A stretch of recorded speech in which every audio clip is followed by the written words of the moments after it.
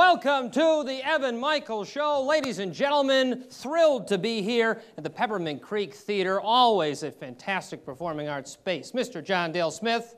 Good evening. Good to have you here. The world-class city band, doesn't they sound fantastic? Oh, yeah. These guys know how to do it. These guys know how to do it. We are very excited that this show is so presidential, John Dale. I mean, we're moving up in the world. I'm going to master impersonating the lesser-known presidents. That way, when you hear the impersonation, you'll never know if I was right or if I was wrong. There's no way to fact-check how good or bad my presidential impersonation is. For example, Mr. President, do you need a coat? No coat.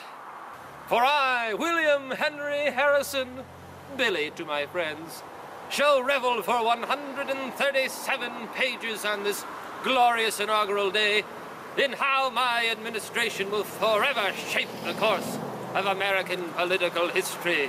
Yes, temperatures may be in the single digits, and the skies to the west look ominous, but I shall brave the elements the same way our people have braved each day. Oh, I really hope this doesn't come back to bite me in about 30 days. POTUS, as he is known to the Secret Service. Let's take a look.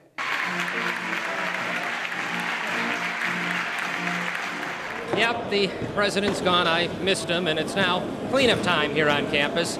You've probably heard all the political bits of information you need to about the speech, but I leave you with these fun facts. The President of the United States loves the Spartans. I am also here to do some scouting on my brackets. And he hates the fact that in college he had one of the messiest dorms around. Some students are even raising their own piglets on an organic farm.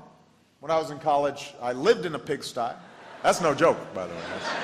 Things you shouldn't do when the president visits. You should not make any gestures towards your ear, or fix your tie, or adjust your pocket square. Right. Or else that little red dot will show up, and that's not from the camera.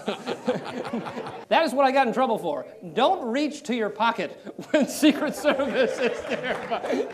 Our next group on the Evan Michael Show, they are the foremost barbershop chorus in Lansing. After our show, they're going to go, I think, perform at the White House with the president. I'm calling him right now backstage after that previous segment. In fact, they have performed all over the state and the country and internationally, because Canada counts, boys. Canada counts. International, from organized quartets to tag singing to ensemble numbers. Ladies and gentlemen, put your hands together for the Capital City Chordsmen. Ra-da-da-da-da, ra-da-da-da-da, ra-da-da-da-da-da.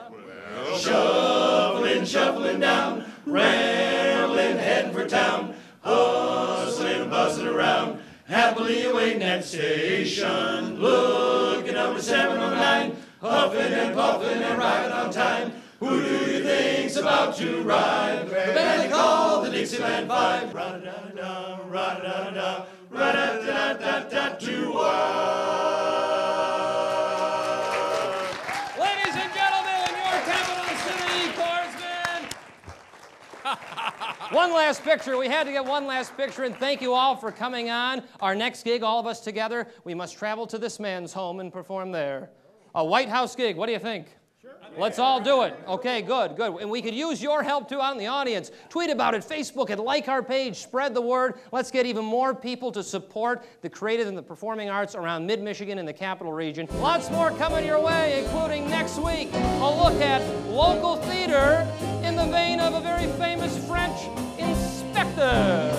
Plus, the sultry jazz sounds of Sonny Wilkinson and Ron Newman. Thanks for watching the Evan Michael Show. Good night, mid-Michigan. And remember, variety truly is the spice of life.